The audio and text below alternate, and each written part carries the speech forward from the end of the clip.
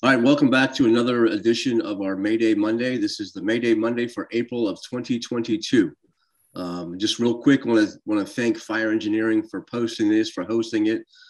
Peter and the crew there has really gone out of their way to help get the message out. Peter's bent over backwards and changed his schedule so that he would come in and record whenever the guests are available, and that does not go unnoticed. It really makes an impact with me that he does go out of his way, and Fire Engineering goes out of their way to keep getting the message out. So Mayday Monday, April 2022. We'll start off again as we have with the past few Maydays. Since the last time we met, we want to mention those firefighters who we have lost in the line of duty. And since the last time we met, there was a captain from North Carolina who died of a heart attack. There was a chief from Delaware who was injured during cleanup at the firehouse and suffered a fatal injury. A firefighter from Michigan was found unresponsive in the firehouse. A Missouri firefighter was killed in a truck crash. A New Jersey firefighter died after training other firefighters all day. He had been involved with training. After that, he came back, was feeling ill, and passed away. A firefighter in Oklahoma died while fighting a wildland fire, and an Ohio firefighter suffered a medical emergency at a firehouse. So far in 2022, we have lost 30 firefighters in the line of duty. So let's never forget their sacrifice, and we'll just take a moment of silence to remember them.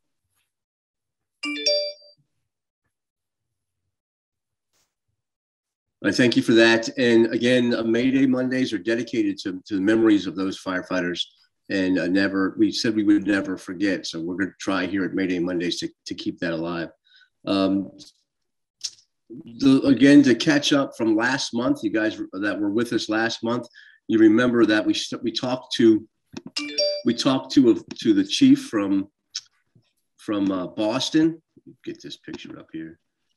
We talked to Chief Schaefer from Boston and talked about his fire, the fire at the Back Bay fire that killed 2 firefighters back in 2014. That was firefighter Kennedy and Lieutenant Walsh of the Boston Fire Department. Please go look at that podcast. I know that Chief Schaefer really came on, very courageous to come on and talk about that incident. He was the incident commander there. And again, no one thinks that they're going to go to a fire and lose someone. And there was 2 firefighters lost there in, what kind of appeared to be a bread and butter fire for Boston. So please go back and look at that. Also, last month focused on emergency evacuation. Again, these skills that we're doing here at Mayday Monday are all important skills. None are more important than the other, but they're also stuff that we need to train on. No one wants to be the first time that they have to do an emergency evacuation to be at a fire where they have to emergency evacuate. We should be prepared for these things and be able to exit safely, but it's going to take training. Again, just like exterior water, no one wants to practice shooting water from the outside. No one wants to practice emergency escaping from a fire. But if we don't, it definitely can impact when we do have to evacuate a fire. That was last month's, again, from March of the 2022 Mayday Monday was about emergency evacuation. This month, we're going to talk about Kyle Wilson. This is what you're going to get with the Mayday post, the Mayday Monday post, is a talk about Kyle and about calling the Mayday. This one really hits close to home for me. When this fire happened back in 2007, I was a assistant chief with the local volunteer fire department, with my volunteer fire department, which my house is about 4 miles from the scene of this incident. And my volunteer fire department, it was responsible for the area where this fire occurred. Monday through Friday, at that time, Monday through Friday from 06 to 1800, the firehouse was staffed with career firefighters that took the calls while we were, away at work and so on, and then volunteer at night and on weekends. It became a pretty close group, right? As those firefighters were there in the daytime, we would come in and take over. We got to know everybody. As an assistant chief with the Occoquan, Woodbridge, and Lorton Volunteer Fire Department, we had 3 firehouses in a relatively big area of the county to take responsibility of. I didn't get to know Kyle very well. Again, I saw him in passing as I spent more time at Company 2. But I definitely know the 2 guys that we're going to talk to today. I've seen them come in the fire department in Prince William, also Dale City, our neighboring volunteer department. So I've been able to kind of watch their careers, see where they've gone and where they're going to go, and the good things that they've done in the fire service and will do. So this one, again, close to home. I was at home the morning of this fire, and as the incident progressed, I was able to come in and help schedule staffing and backfilling while these guys dealt with the fire there and the incident. So with us today, we have Jason Reese and Jason Trainum. Both were involved with Prince William County Department of Fire and Rescue then, and Jason Reese is still there. Are you lieutenant or captain yet, Jason? Battalion chief now. Oh, wow. You got lots of promotions since Yep. I've caught up with you. So with us is Battalion Chief Jason Reese, and Tech 2, he was a Tech 2, Jason Trainum. Jason Trainum was also a volunteer with Dale City Fire Department. And we can talk about, I have some stories about Jason, which I'm sure we'll get into. But if you would, guys, take a couple minutes and introduce yourself to the crowd. Well, I'm Jason Trainum. I got 27 years in the fire service. As Tony was saying, I started out with the Dale City Volunteer Fire Department in 1994. I got hired with Prince William in 2001. 2018, I elected to step away from the fire service to take care of my own mental health. And after I went through that process, I elected to get back into the fire service with the whole nother department down south in Carroll County, Virginia, which was very eye-opening, great experience. I then decided to totally change careers, and I retired from the fire service, and now I'm working as a behavioral health technician with adolescents, working with their substance abuse and mental health situations that they're going through. And I was Kyle's mentor / field training officer, the person who helped him with the transition from recruit school life to station life. Yeah, that's good. And it sounds like you really found a place where you can be used there with the mental health stuff in these teens. Yeah, it's really neat. My favorite thing about the fire service is teaching and mentoring and everything else like that. I got a lot out of that over the years. And now I can kind of carry that to a whole nother population, a whole nother dynamic. And yeah, it's definitely a very, very, very rewarding experience every day when I go there. Well, I can tell you there was one thing you weren't going to go into, and that was construction. Because I do remember a collapse class, a shoring class we did. And didn't you get that nickname Lightning? Because you never struck twice in the same place. Yeah. No, that was good though. I mean, definitely we got to start somewhere. And again, stay out of construction. I don't think that you probably got a future in that. Yeah, definitely. Myself and my brother are definitely accident prone. So, yeah, I agree. All right. Well, good. Thank you for coming. And I really appreciate you. I reached out to you, last month, and set this thing up because I knew if there's somebody I wanted to talk to about Kyle, I would come find you. So that's good. All right, Chief Reese. Thank you. Yep. Chief Reese. Yes, sir. Jason Reese. I've been with the department since 1999, 23 and a half years before that. I was volunteer in Maryland for about 5 years while going through college and doing that kind of life. And that kind of got hooked on the fire bug then and came down here for the job. And worked my way all the way through. So now currently battalion chief in the 3rd Battalion, and trying to talk as much about Kyle and keep Kyle's legacy and memory alive, as well as for this day, as I was his truck lieutenant. You know, I'd been assigned at Tower 12 at the time for about a year and a half before this. So just like that, like you had spoken before, you know, you and I crossed paths multiple times, you know, shift changes and et cetera, you know. So yeah, no, that's good. That's good. Is this your office here where you guys are? yeah, we're in my office now. I figured it'd be the easiest clean place to be. And like I said, he wanted to get together this morning and have some breakfast. And that's a catch up, 23. You know? Yes, sir. Good. Yeah, that's a Taj Mahal there you got. It is definitely a big station. Definitely a big station. Well, it's definitely got full of career guys now, huh? Yes, sir. Yeah. Engine medic. Yeah, that's one thing. One thing we miss is career staff, is the tower staff at 12. Yeah. You definitely was good stuff, good times, right? A lot of good relationships there between the volunteers and career at 12, and it's definitely missed. Yeah, and we still have phenomenal relationship with you guys now, with the OWL team that's down there, you know, the 2 and 12 and all that. So yeah, no, it's good. You guys have definitely come a long way. The service has, you guys have, so it's good to see. So let's talk about Kyle. So what I know about Kyle, right? He went to he was born in Maryland. What brought him down to Prince William? Do you know?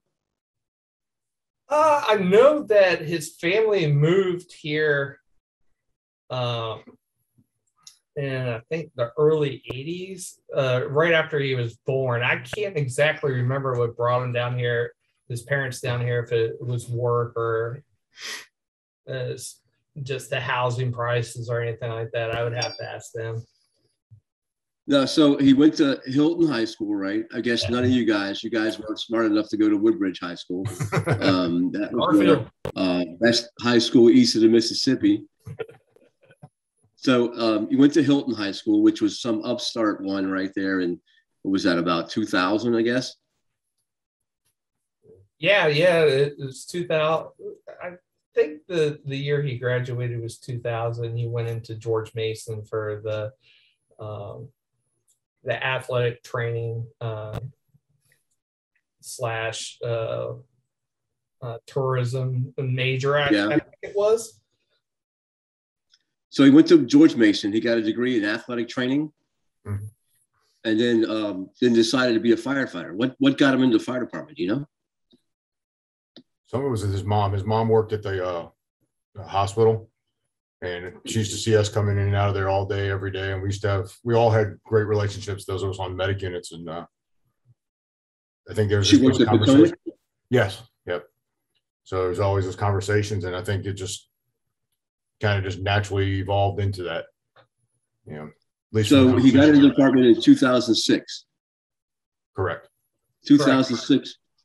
Yeah, he got to Station 12 in June of 2006. So he started recruit school either late 2005, early 2006. So he gets to Station 12. He's assigned to the engine there. Correct.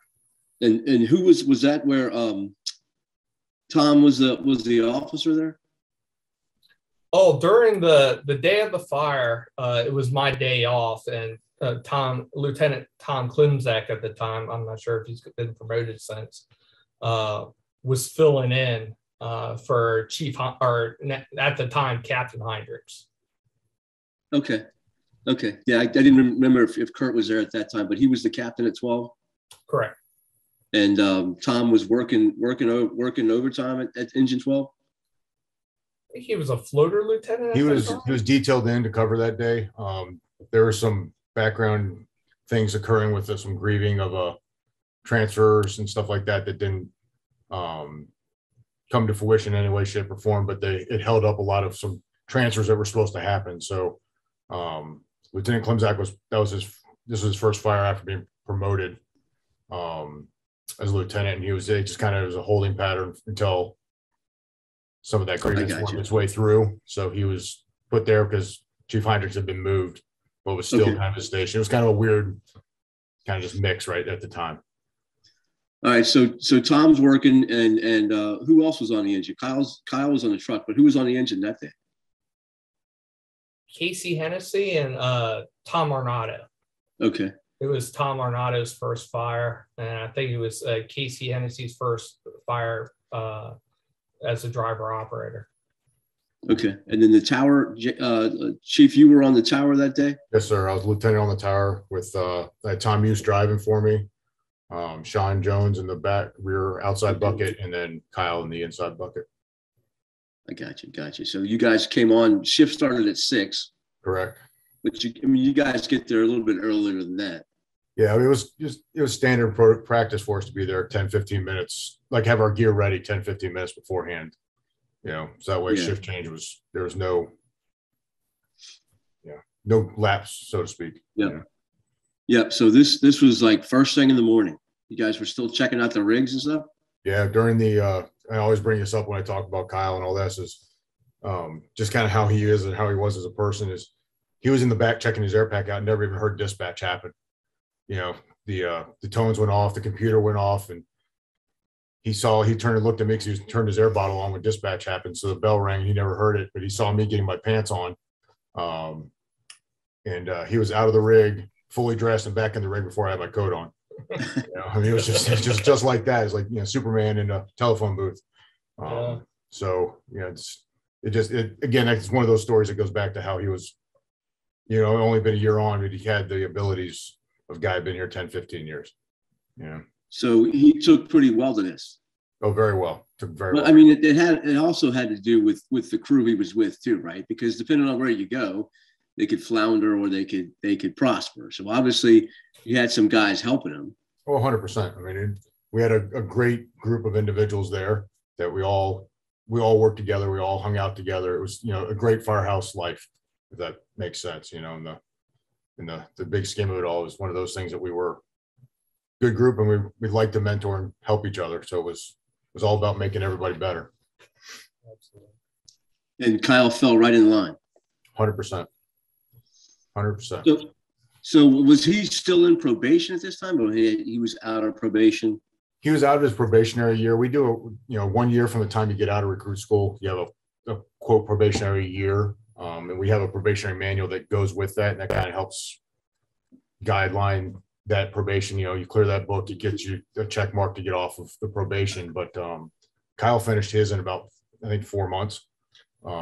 He worked through it. And he was that kid that, and Jason can attest to it, or even tell us, he, instead of waiting for us to give him the next thing, he just said, okay, what are we doing now? And just kept pushing the envelope with how fast we could move through it. And we were all about proficiency, not speed. Yeah. We want him to get the knowledge right.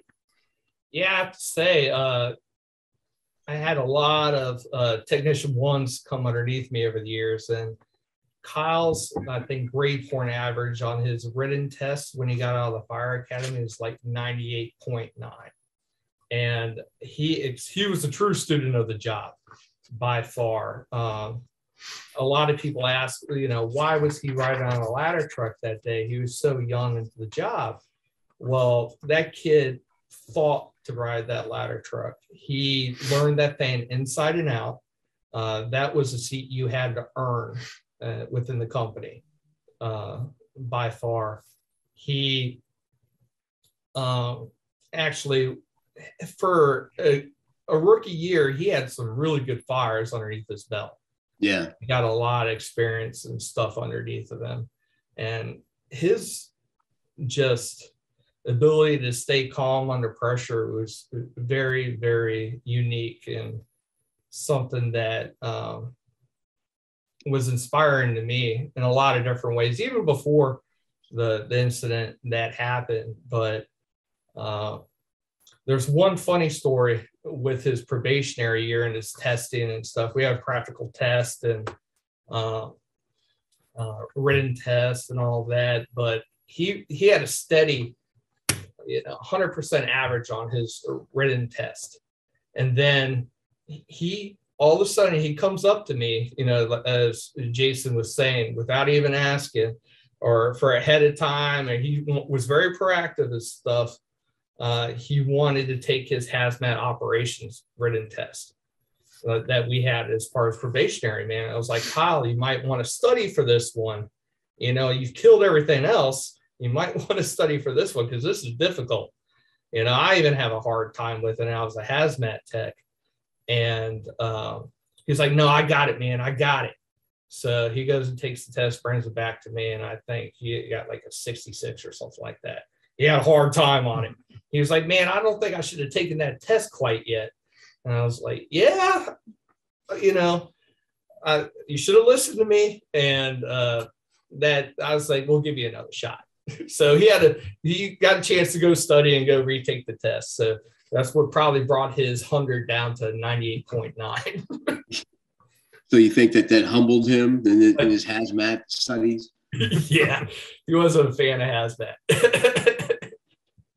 All right, so now we're not going to have Engine 12 do construction or do hazmat.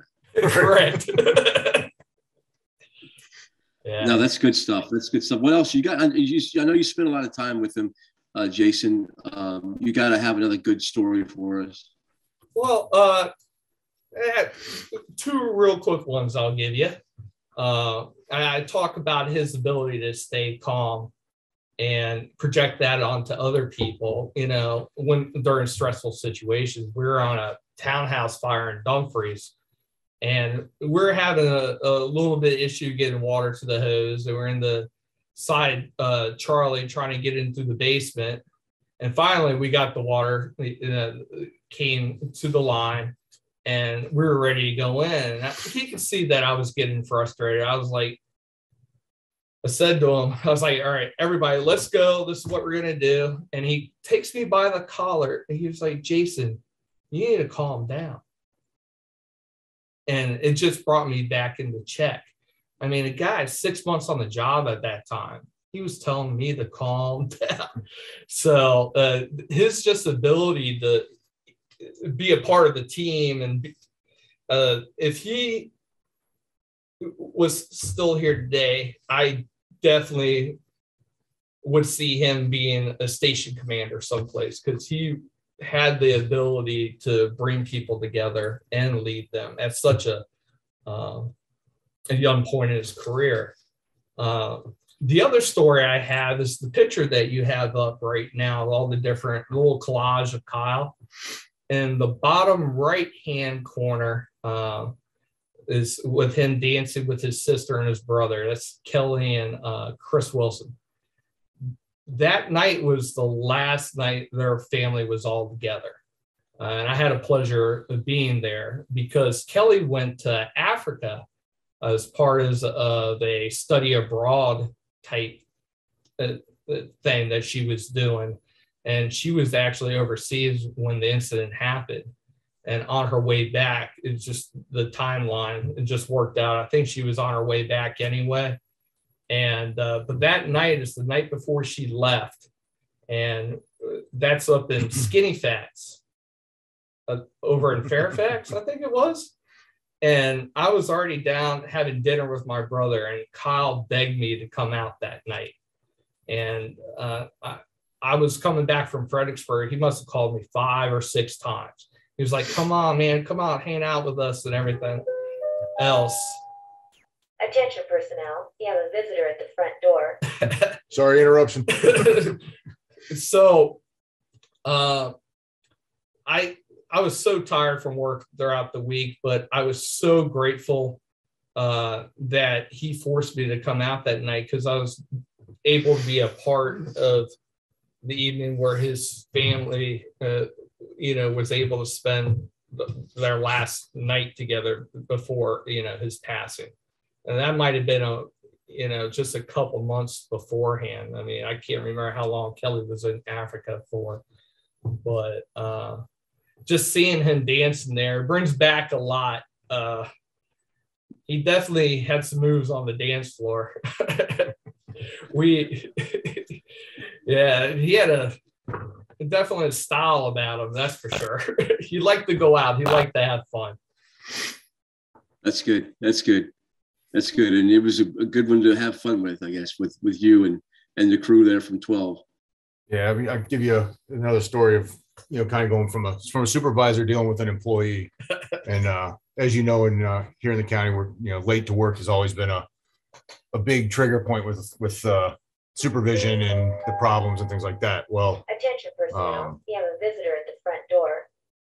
Kyle was late one day for work, and so the typical, make him, call him, wake him up, tell him to come into work, and he gets into work, and typical 12 tradition at that time is we'd give you a clock, because obviously you couldn't tell time and you had to carry the clock around. That was just what you did, the way of kind of quasi punishing, but yet firehouse learning kind of thing happened. Well, instead he went and found a rope somewhere in the tool shed or something, and daisy chained it, attached the clock to the daisy chain, put it around his neck, and walked around like Flavor Flav for the rest of the day. But not only did he walk around like it, he talked like him the whole rest of the day. So for us, I think he turned it back on what we thought was going to be funny for him in typical fireman fashion. Yeah, that's good. So, he punished you. Yeah, he made it worse on us. Yeah, he had a way of doing that. So he could turn it right back around on you really quick.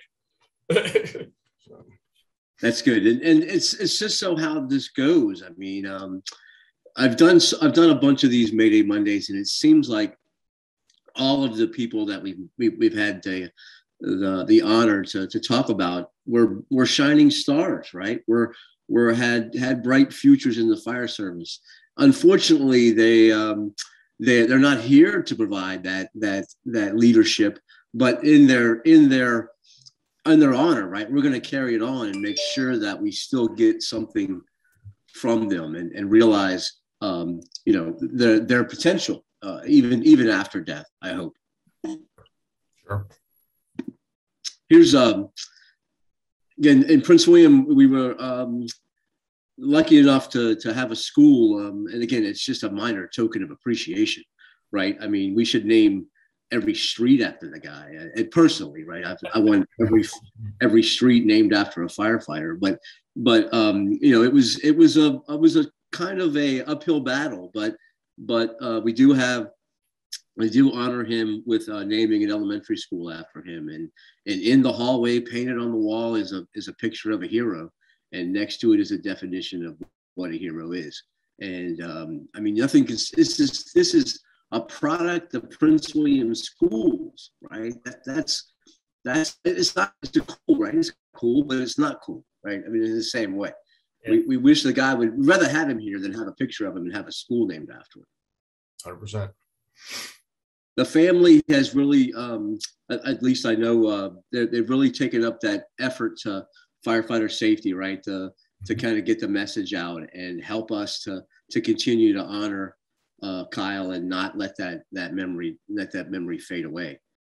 I know you guys have gone around, talked about this, and it's good. It's good for all of us. Good for the fire service. I know it's good for you guys to kind of realize that to get that out and appreciate Kyle and what he did for you. Thank you. All right, let's talk a little bit about Prince William County. Prince William County, at least again, I am born and bred there. I guess I shouldn't say I'm born and bred. I was actually born in Andrews Air Force Base, and I moved down there in Prince William, moved to Woodbridge when I was 2 years old. So I was pretty much raised there. Like I said, I went to Rockledge Elementary School. I went to Ripon Middle School. I went to Woodbridge High School, and got into the volunteer fire department there when I was 15. It's done so much for me, for my life, for my career, my family, everything. So Prince William County is home to me, specifically Eastern Prince William County and the Route 1 corridor. You can see there I'm flying the flag of the best high school east of the Mississippi in Woodbridge. Some other things that Prince William's known for is, unfortunately, right, we had like the number one tourist attraction in Virginia for a while was Potomac Mills Mall. Again, kind of frustrating because there are some other things there. But that you may have known, you may have heard about that. That's a little town there. That picture of Occoquan, pretty neat little town on our little part of Potomac River, a little off there. But that's there. There's other bedroom community, right? A big draw for Prince William was after Interstate 95 was built. It became a destination for a lot of the federal workers who worked in DC, and it wasn't too far away, and it had cheap house, and you had some land maybe back then. That was probably the 60s and 70s. Like I said, when I moved there, we moved there in '69, and my parents bought the fourth house built in Lake Ridge, which is, again, a bedroom community served by the Occoquan, Woodbridge, and Lorton Volunteer Fire Department. So that's what got me there. Jason Trainum, you guys, I know your family was entrenched there in Dale City, right? Correct. Yeah, I grew up in Birchdale. My brother and I both were Dale City volunteers, and we both got hired in Prince William 6 months apart from each other. Even though he's older, I was still able to call him rookie there for a little bit. So, yeah. I went to Garfield High School, Dale City Elementary, and Godwin Middle School. Yeah. I've been here Nice. all my life. Yeah, Chief Reese, what brought you to Prince William? Actually, the job did. I grew up military. My dad was military. So I grew up all around the country. And then my dad had been stationed at Bethesda, his last stop. When he retired, he moved down to Richmond and started working down at VCU at the hospital down there. But I was in college and graduated college from the University of Maryland, and needed to find a job. So started applying at a lot of different places, and this is one of the ones that replied back. Yeah. So I didn't know maybe if you were part of that Buffalo train of. No, I ended up getting sucked into it, and a lot of good friends were out of the Buffalo train, but I wasn't actually part of it. I think they just swooped me up coming down through Maryland. Yeah, it does seem to be an outpost for a lot of that upper New York State people, huh? Right. Still is. Well, good. Yeah. So Prince William is what, about 500,000 people in the county now? Yeah, I think a little over that, somewhere in that. I'm not 100% on that number. So if you're familiar with, again, there's a map of the Northern Virginia. Northern Virginia is kind of a part of a state in its own, really, right? Because the rest of Virginia doesn't want to claim us. Right. They think that it's our fault that their taxes are up and that kind of stuff. But Northern Virginia up here, it's 95 Interstate 95 dissects the county down in the southeast here, and then out here farther on the west is Interstate 66. Battlefields, there's a lot of historical Civil War battlefields on the west end of the county, but that's where Prince William is stuck between Fairfax County, and Stafford and Fauquier are what surround us. And then to the east, you have Maryland. There's the Potomac River flows along that line there, and that's what separates us from Maryland. Prince William County Fire Department. Let's talk about that. I know you guys have just celebrated an anniversary, right? What was the anniversary? 60 years? It's 60, yeah. So in existence for like 60 years. Again, it was a bunch of volunteer departments that were in the county. When I joined, we had 3 firehouses in Occoquan, Woodbridge, and Lorton, and Dale City had I think they had 3 at that time, right? Maybe, I guess maybe only had 2 when I joined. But then as the county grew, again with being primarily volunteer, as that happens, right? So they need to supplement. Some of the volunteers couldn't be there, so they had the career come in. So you can see early on they bought some fire trucks. This was a great Seagrave tiller truck that was bought. It was at Station 2 for a little while, then moved to Station 12 when they expanded services there. So as it's grown, how many you have staff in what, 22 firehouses? 22 firehouses, and we've got 1 that's in plans right now and 2 more to be built within the next 5 years. And but last year, I guess, or the year before last, you went to fully staffed in every firehouse? We're coming up on, I think, 2.5 years now, maybe coming up on a 3rd year of fully staffed every firehouse, career staffing in. Yeah, and to refresh everybody for when this fire happened, the county guys were there primarily, right? Most of the staff was there Monday through Friday, 06 to 18. But there was 24-hour medic units in several firehouses. And I guess that was it, right? Was there any, there was no other around the clock staffing? At the time of this, it was 4 medic units and engine 16 was a 24-hour engine. Yeah. Yeah. And now, as time has gone, you're fully staffed. Every firehouse in the county has career staff 24 hours, correct, 7 days a week. There are 22, well, you have 22 engines. Yep. Let's see, 1, 2, I think 5 ladder trucks, 2 heavy rescues. And that's 24 hours, yeah. Yes. And yeah. medic unit pretty much every firehouse. Yeah, so it's come a long way, right? What's the minimum staffing? Engines are 3, ladder truck specialty pieces 4. Yeah, so that's come a long way from even when the incident happened there, and before that. Like I said, I know when I came on, when I started volunteering, they were Monday through Friday, 07 to 1700. Right. Yeah, because it was 7 to 5. They were doing 10-hour days, 5 days a week, and then as volunteers, as we couldn't keep up with the staffing, they went to 06 to 18. There was even a time where there was an 05 to 3, I think, and like a 9 to 7 overlap staffing with the career guys. And then now it's to 24 hours. Yeah, is that 26 there? Yeah, that's 26, yeah, that's 26. Right? That was really like the first county only firehouse built. First county built, yeah.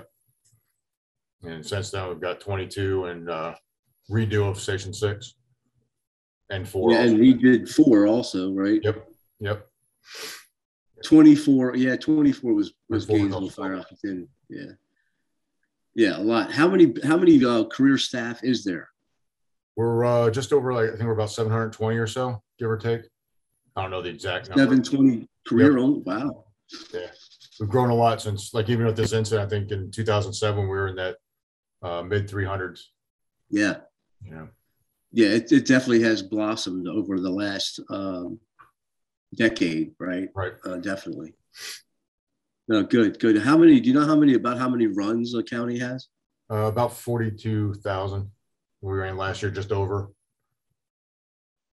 Yeah, 42,000, and you got everything. You got water. We have boats. We have heavy rescues, trucks, engines, everything, all over the county. Yep. No foam unit yet, right? No, but it's in the works. Is that right? It is in the works, yes. So with the airport, good. Let's talk about what's that? I'm sorry. I said with the airport and working with Manassas City, it's kind of been a need to be there. It just hasn't quite come to fruition, but I know it's being worked and talked about. So yeah, I know there's been a lot of working together with Manassas now with their people coming to to your training academy too, right? Yeah, I think they did one. They've done a couple times here and there. Yeah. Yeah, it's definitely an area thing there when it's coming together. And now with mutual response, right? You have the automatic dispatch to Fairfax, and they were doing the AVL, so everything's automatic. There's no more borders anymore. Yeah, but before it was just fire calls. Now it's everything. Yep, it's definitely taking some adjustment just to get used to both. I hear it. I can hear it. Hear the dispatches, and they're coming in pretty often. And you guys, definitely going over there. Yeah. All right, good. Let's talk about the fire. What April 16th? April 16th, 2007. Yes, sir. 2007. Typical. I mean, except for the wind, it was a typical kind of spring day. Yeah, it was. I remember driving in that morning, coming in 95. That the wind was blowing my car around a little bit, but at the time didn't put really 2 and 2 together. But other than that, it was just typical, relatively nice Virginia day. It's funny that you say that. Last month, we talked to Chief Schaefer from Boston. Mm-hmm. And if you know about that fire, that was a wind impacted fire. as well. And he even commented he remembered being at a staff meeting downtown with several of the battalion chiefs, and he even commented about how the windows were rattling.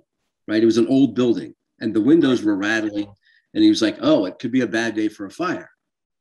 And then a couple of hours later, he kind of lost track of that because of the building, right? Where he was sitting from the building, the wind was coming off of the river and hitting the back of the building.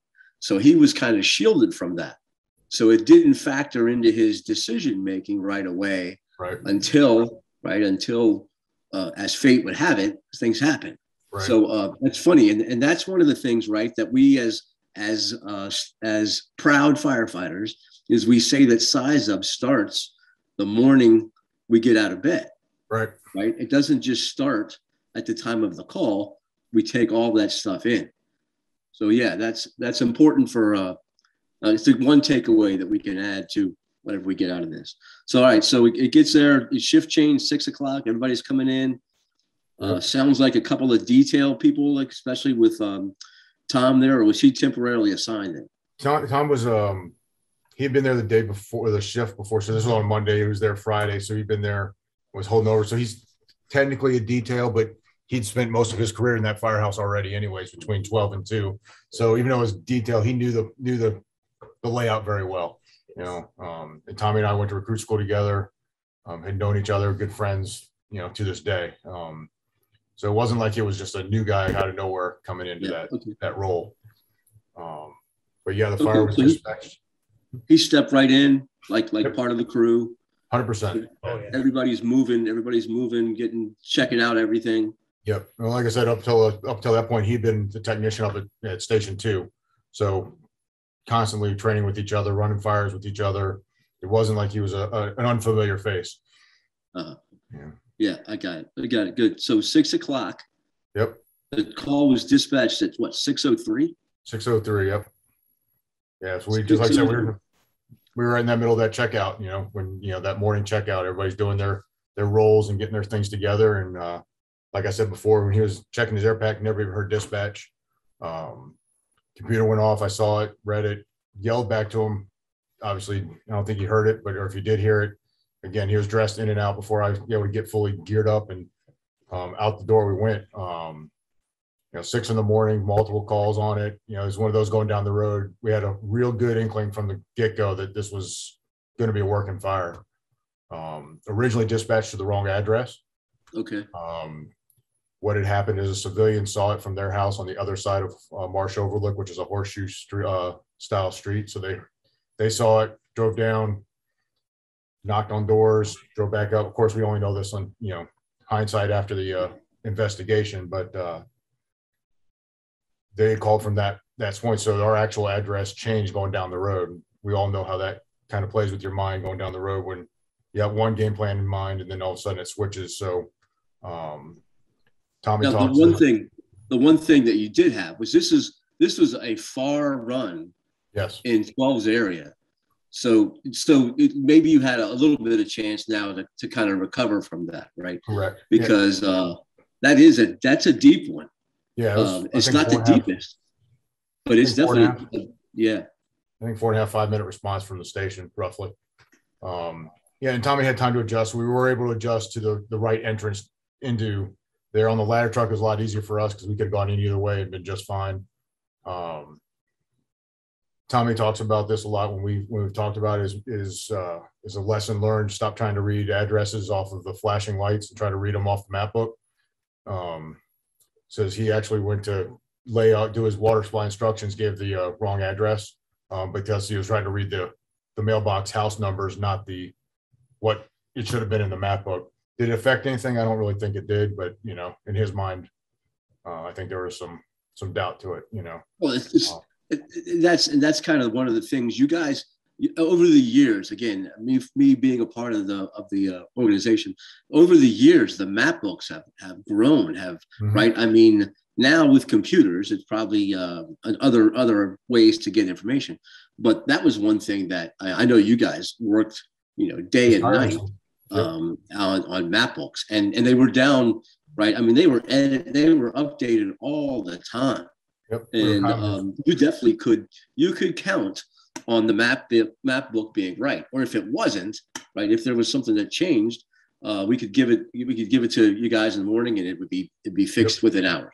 Yeah, so yes, that's funny that he got kind of fixated on house addresses, right, and then forgot about how good the map book is. Right, and we've all done it. I mean, we've all been in that position where you look out the window and it's give your numbers or give whatever off the front seat window shot of it, so to speak.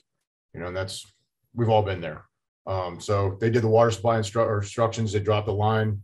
We leapfrogged over them just to get the ladder truck in front of the building. And as we were pulling up on scene, we got to like the AB corner. It was eerily quiet, especially for 6 o'clock on a Monday morning in DC area.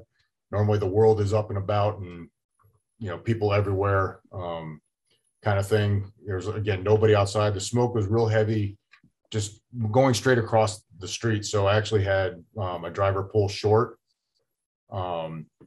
at the AB corner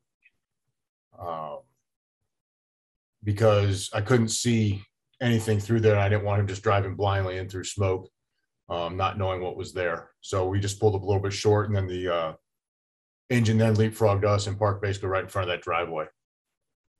So you guys came in from this direction. Correct. On the left, yep, came in that way. So the picture at the bottom right is from what the guy that lived back here, right? Off yes, of this court. So his was a neighbor's house before fire trucks were there. And you could see lots of involvement. This is the Charlie side, right? Yep. And there's fire from the ground over the roof. Right. That's from that house up on the one with the circle, the marsh overlook, that house on the upper right there. Yep. And the topography of that's about, I think it's like a 50-foot elevation from where that house is. So it's actually looking down onto the marsh overlook house to give a perspective. So the truck stops about here, right? Yep. Right. That AB corner. And yep. The engine, you say the engine stopped about here? Right in front of the driveway, just a little past the driveway. Yep. And go ahead. It's cars in the driveway. There was a car in the driveway, a car in the front of the house. No one around, no neighbors talking, neighbors out anywhere. There was, like I said, eerily quiet. Nothing to give any signs that there was anyone but people in the house.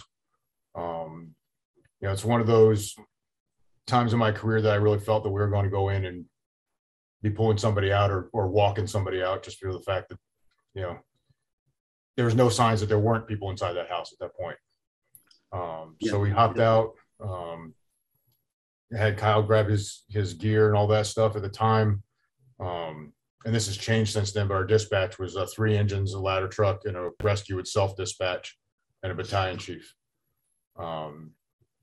So either way we get there, it was acceptable for us to do our walk-arounds and do what we call a split walk-around. So Tommy got out and did a walk-around the Alpha, Delta, and Charlie side, and I did the Alpha, Bravo, Charlie side. We both got down to that back side of the house where the deck was. I couldn't get past the deck because there was a retention, where you see the retention pond, there was a fence there. So yeah, I couldn't get past the heat and all that to get all the way around to the full side of side Charlie. Tommy saw me from that Bravo Charlie corner, and we considered that good enough and came back to the front. Again, the topography of this is two stories in the front, 3 in the rear. So it had about 10, 15-foot drop down. So when we were doing the walk around, we couldn't see the ridge line of the house. So what we saw was the fire below the deck and on the top of the deck, which appeared to be getting up into the eaves from what we could see. So I gave Tommy that information, and with the fact that we had no signs of life outside of the house and the vehicles in the driveway and in front of the house, Tommy elected to bang a second alarm to get the units coming right away. That told him once he got his hand line, we'd meet him at the front door.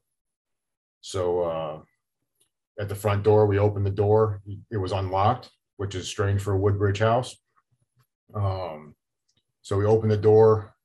Kyle and I walk in the front door, and The door slowly closed behind us, real slow. But we just stood in that front foyer.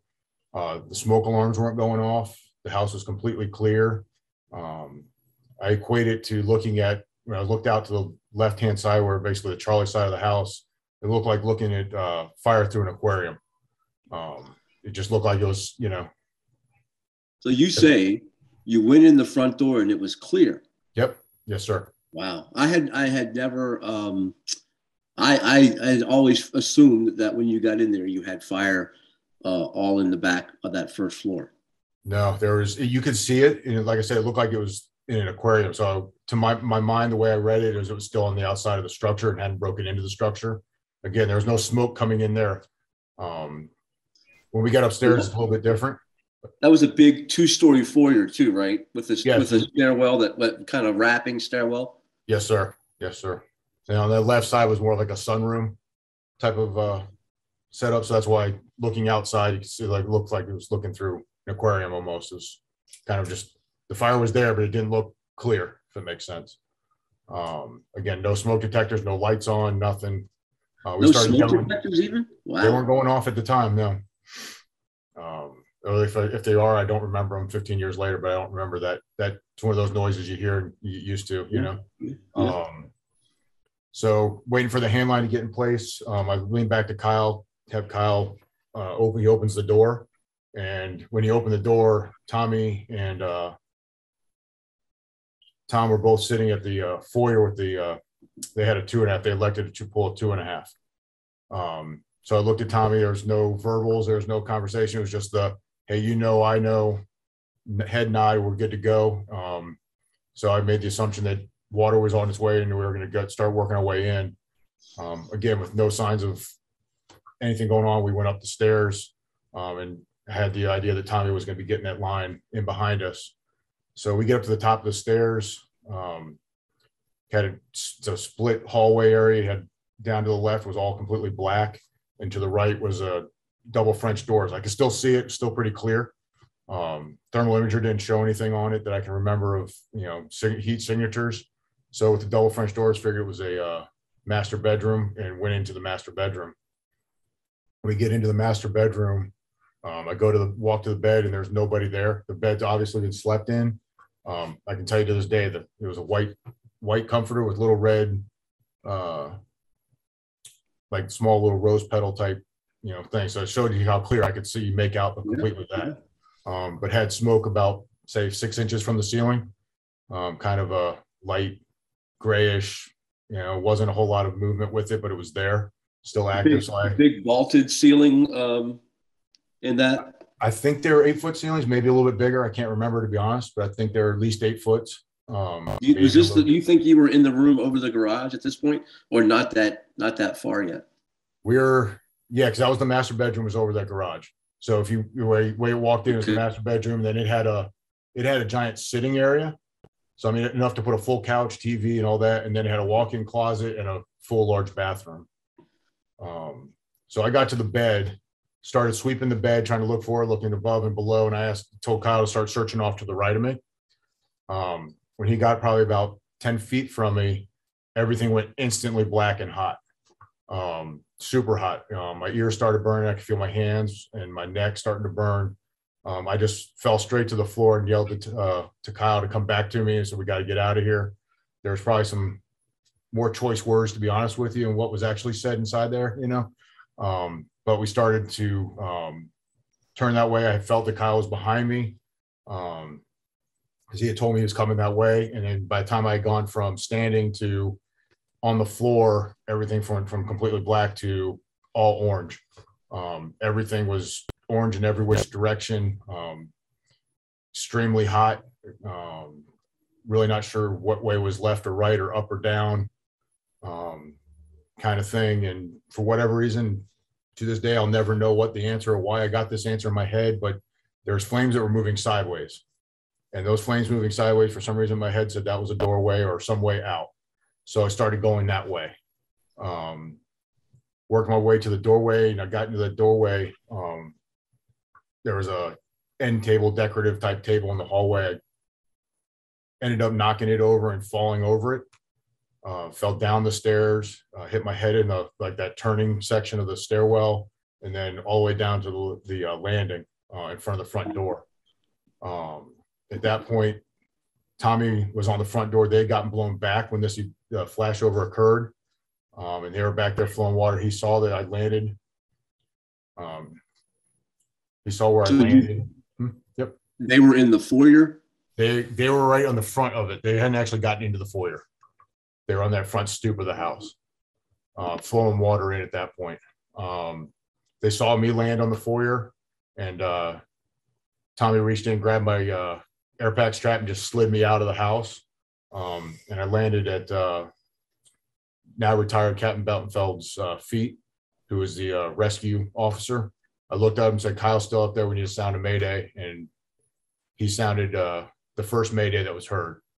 And then Kyle sounded his immediately afterwards. And to this day, I think Kyle's Mayday is probably the best I've ever heard in any way, shape, or form, in a way a Mayday should sound and way it should be, especially under those kind of circumstances. Yeah. Let's real quick. Let's get welcome Bobby Halton to the show.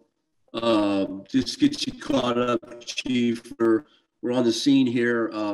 They made a decision. They had cars in the driveway, so we are actively aggressive search upstairs, and then conditions changed.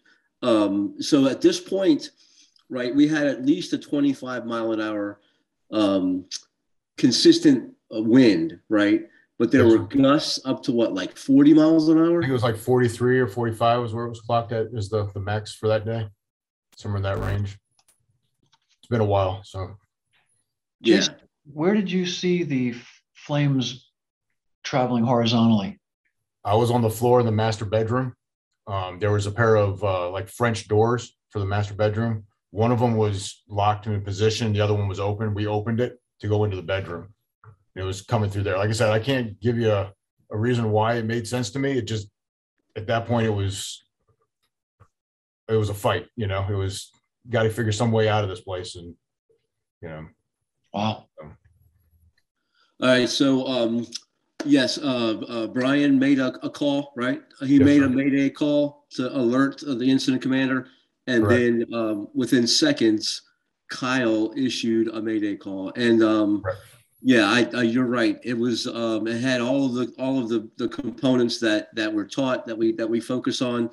I mean, the kid was like you say, student, and hadn't been too long since he was in recruit school. But you guys, you know, keeping him focused on the job and stuff. I'm sure this is something that you practiced and he was ready to do. While, and again, there's no award for Mayday calls, but you're right, and that's one thing we're going to focus on this month in our skill drill. But so now the Mayday call goes out again. It was kind of right. It was kind of quick for the incident commander, at least. I know, listening to the radio traffic and talking to everybody got there kind of at the same time, right? The second due engine got there right about the same time. The incident commander, where was he coming from? 10? I don't know where he's coming from. At the time, the battalion chiefs they kind of roamed, so they didn't have a home area or home base area. So he was coming into work, so he could have been anywhere. I don't know where Chief Forgo was coming from at the time, but I know that basically as he backed into the driveway across the street, we handed him the Mayday. So. Yeah, listening to everything, you can see it kind of all happened right there within seconds, right? The decision to go in, you guys made radio traffic about that. You get inside, the radio traffic, Tom calls and says, get a second alarm. You guys were going in, and then he gets on the scene, and then 20 asked, right? Didn't 20 ask for a fourth due engine because of a secondary water supply? Correct. So there's a lot of stuff going on, and then all of a sudden, this hits, and now the chief has to kind of sort it out. So he had, again, a great information on where Kyle was. Now it was just a matter of trying to get up there, and conditions were that bad. Yes. it went bad real quick, real fast. You know, when that addict flashed and pushed down on top of us, it pushed Kyle back. Because I believe he was at the top of the stairs with me when we started that process. His Halligan bar was found there at the top of the stairs. He ended up being his body and was found back into the master bedroom, near the like sitting area. Was that like about here, about where those two windows are? Yes, underneath that window where your cursor is, but about probably 10 feet or so from it, 15 feet from it. In the middle of the room? Yes. Yeah, there was a full couch in front of the window with a coffee table and a TV and all that kind of stuff. So there was quite a bit of space in that bedroom. So now it turned into a rescue effort, right? Correct. They really attacked the building from every direction. Yes, the group of us at the front of the house and on the side out for that front entrance, that became the main focus point of trying to get in and trying to get back up to him. At the same time, I think it was engine 10, or maybe engine 20, I can't remember. At this point, took a line to side Charlie also and started doing some fire attack from that side of it. But the crews, we lost a lot of crew integrity in regards to who was trying to get in, but it was whoever was standing next in line went up the stairs.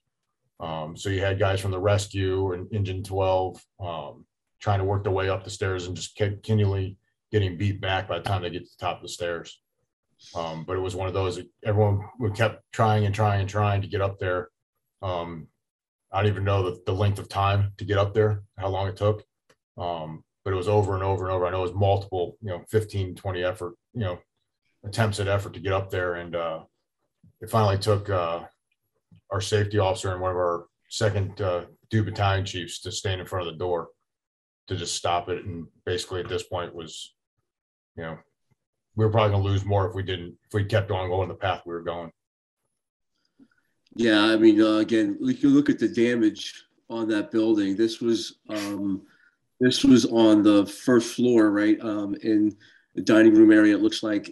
So there was fire on all levels of the house. Yeah, it ended up, the fire itself started in a pot underneath the deck, believed to be cigarette stuff. The fire marshal still hasn't determined it 100% because stories change or, whatever it may be. But it ended up underneath the deck and working its way up the outside of the deck. But there's a sliding glass door right there. If you look at that bottom right, where there's a real bulk of fire on the basement level, broke into that sliding glass door. So you had fire underneath us when we walked in and fire above us or working around us. So that's the reason why that first and second floor were really clear. Of course, we only know this now from the NIST modeling and all that. One interesting thing that, it had a second stairwell, right? Correct. It was another stairway that went from the back of the house to the bedroom, or and those are always right. Another avenue for heat and fire travel in these places. But it definitely had the fuel it needed with that exterior siding, the wood framing, and everything to get up there. 100%. Hey, Tony, would you mind going back to the photo that showed the backside? And I had a question for Jason. One more. There we go. There we go. That's it. I got this. So as folks are, You want this one? You had it. You want this one? No. You want this one? That's the front. You want this one? One at the left. There you go. Yeah, that one. Stop right there. Okay. So, yeah, right. Well, Chiefs never take direction well. They just don't. Hey, we're just glad you showed up. It showed up today. I got a couple of things happening soon, so I had to take care of some things, like a warehouse lease I had to take care of. So as I look at the photo, Jason, you see one of the support posts completely burnt out on that deck right there. Was there more decking that has collapsed due to fire there? So that's really that corner there. And on my screen, it just happens to be the right-hand side. Yep. The right-hand side of the photo where you see that one post just burnt out, the fire was so intense that decking all collapsed. And Yes. that's the origin area, right? Correct.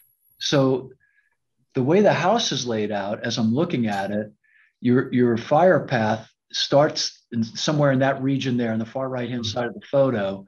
So it really makes sense when you start talking about, with all the wind conditions, things I read about from the report, it kind of makes a lot of sense listening to you now, why you saw the fire behavior that you saw on that floor, because you had so much, contained energy in there. That's a lot of energy.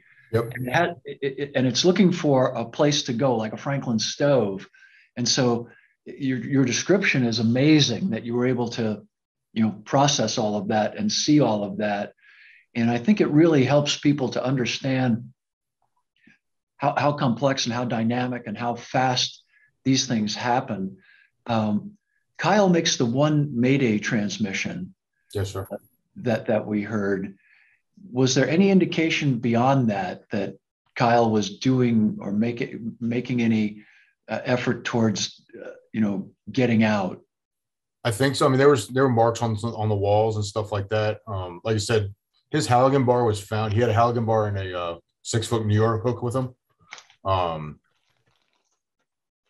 like to think he was with me at that point at the top of the stairs, because that Halligan bar was found at the top, near the top of the stairs. So it just didn't get there out of nowhere, Right.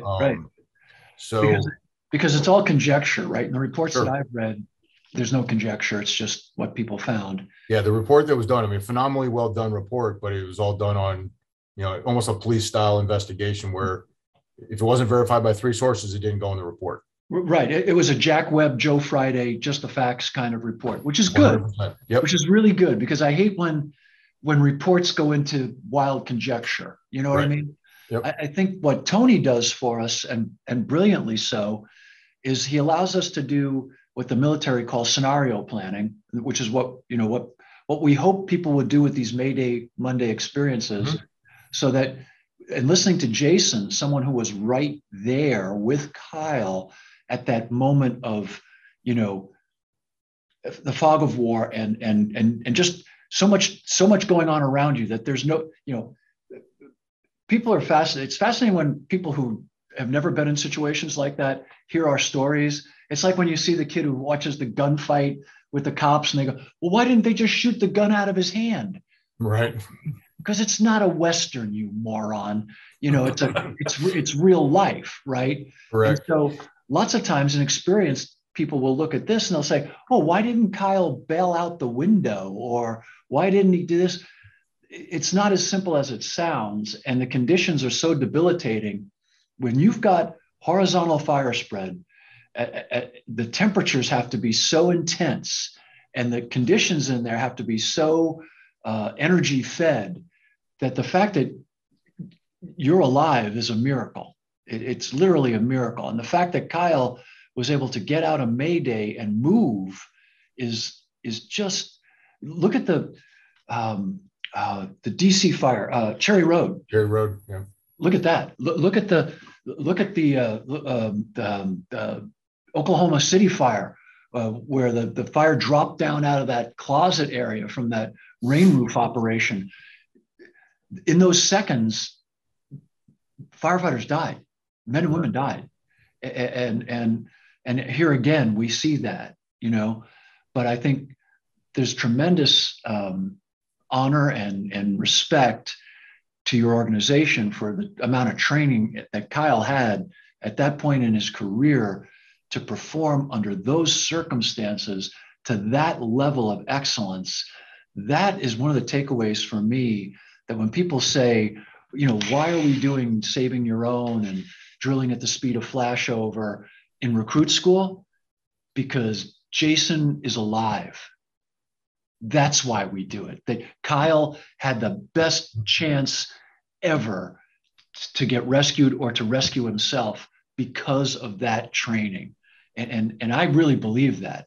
When you tell me he's carrying a Halligan and a New York hook, 2 hands, 2 tools, he's not, he's just not running up there like hither and naw. Right. This young man was prepared. He was focused. He was disciplined. All of you were. I mean, it's a tragic fire, for obvious reasons, but it's also an amazingly instructive fire. And as we look at these conditions, one of the things I think that our brothers and sisters in the Boston, Chicago, Baltimore area should be thinking about are all of those wood frame out stairwells that they have and porches and those 2-deckers and 3-deckers throughout their cities.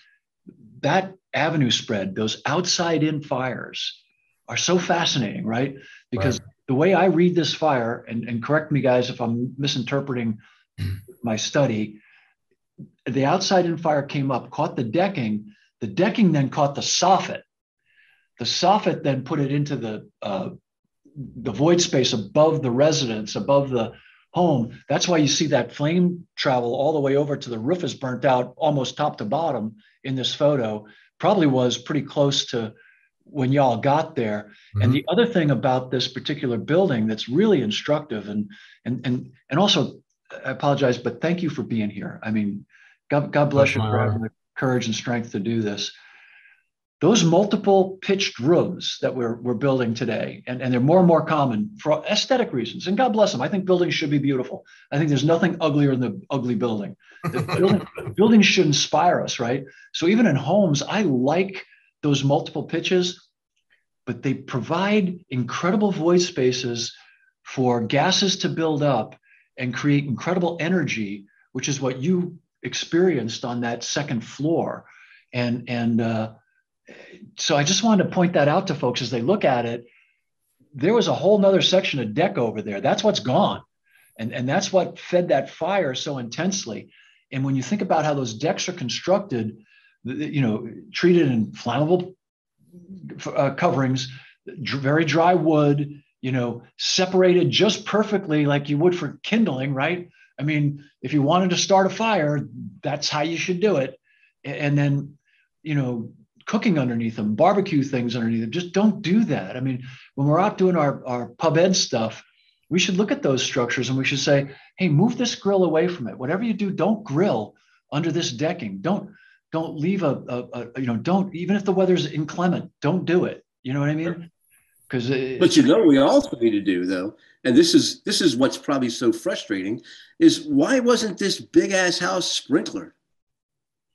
Right? I mean, did they not? Again, I know the homeowner didn't have a choice. It wasn't part of the, it wasn't one of the options on the list, sprinklers, right? And in Virginia, they're not required.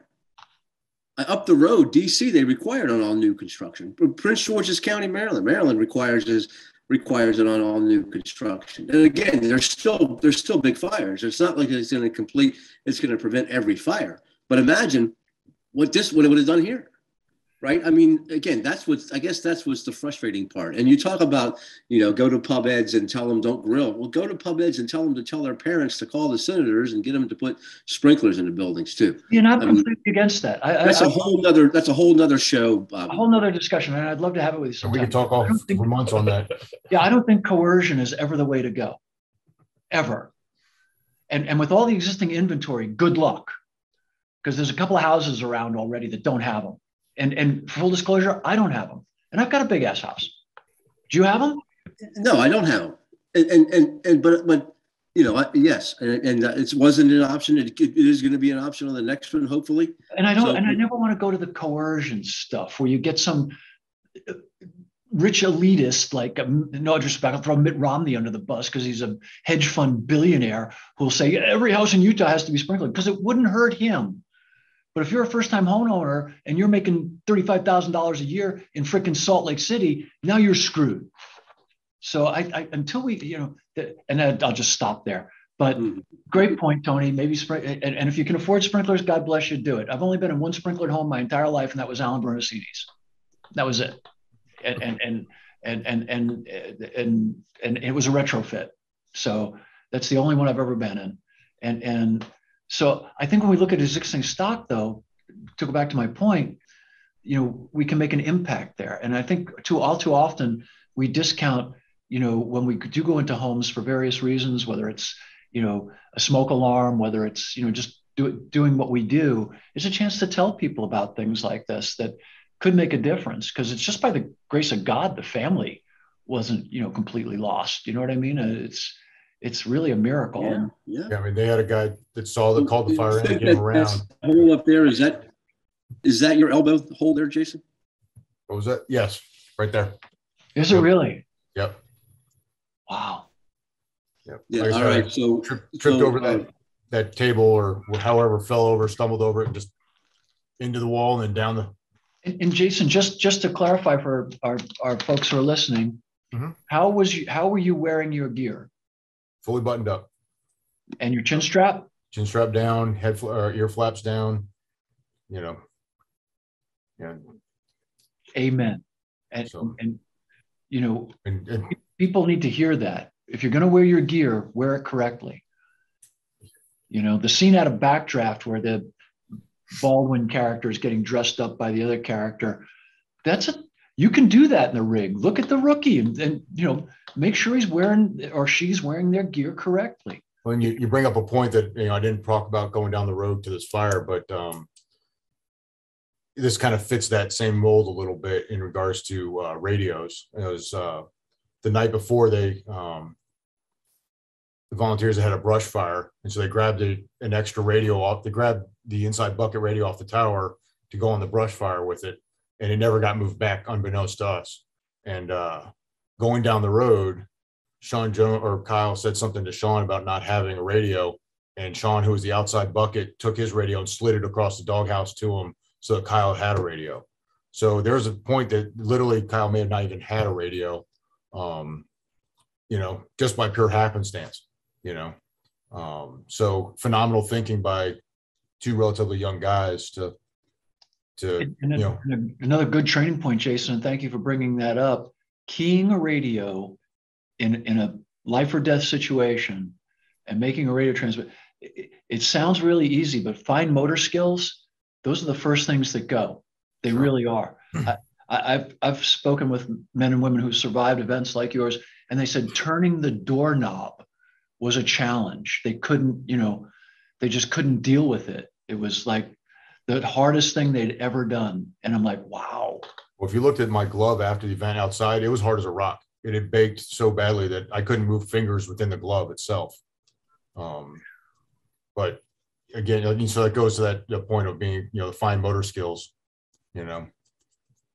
So back to the thing, we talk about several attempts to get up those steps. Correct. Crews even came in off of the deck and tried to get up from that direction. I know that there were some that went up the other set of stairway, the other stairway that was in the back of the house, which took them into a different direction. It didn't take them to where they believed Kyle was at the time. Right. So finally, what some units from the second alarm, were able to get up there and located Kyle. Correct. All right. So they find Kyle. Kyle was not in it wasn't savable. Correct. At that point. And then it turned into an investigation, right? Investigation incident after the fire was extinguished. What point did you find the homeowners? The homeowners actually came out right after the Mayday occurred and talked to Engine 10's driver and said, "Hey, we're all out of the house," to them. They were next door, or they were in the car? Yeah, that there was the individual who called it in was a military guy, was up for work, saw it, drove all the way around, knocked on the door, got them out. They went to the neighbor's house. He got back in his truck and left. So he wasn't even on scene in any way, shape, or form when we got there. And then the homeowners were in the neighbor's house. Again, never came out until we were well past, the third engine was basically on scene when they let anyone know. So at that point, it was way past too late. Jason Trainum, you were there about this time? Yeah, I got a call about 15, 20 minutes into the fire. I was at home. I live a mile away from the fire, and I got a call from a coworker saying that there was a fire on my first due. And that my rookie was trapped. And at that time, Kyle was basically off his rookie year. He completed his manual. His name wasn't even in the back of my head. I thought it was the other guy that was just in the field for 4 months as his very first fire, Tom Arnado. So when I got that phone call, it's a lot to process right when you're in a dead sleep, somebody calling saying this is going on. And my first thing I did was call my father, and who was an Arlington County firefighter, now a retired DC police officer. He's had similar situations throughout his career. And I was like, I don't know what to do. I can't go down there. I don't want to be an accountability thing. I don't know what to do. And at that time but the information I received on the phone call, I was pretty sure someone had passed. And somebody didn't get out just by the way the phone call was going. And I told my dad, I was like, I don't know what to do. I don't know how to control my emotions. He's like, Jason, screw your emotions. You know what you need to do. So I immediately got in my car, drove less than a mile to the street, and just sat there in my vehicle and watched the fire activity go on. Sat there for an undetermined amount of time. And Bob Newman, who was OWL's maintenance guy, lived on the same street. And I saw him walking up the hill. So I think at that point in time, I got on my vehicle. I went up to Bob and I asked him, I was like, man, what is going on? Because, I had a zillion things running through my head at that point in time.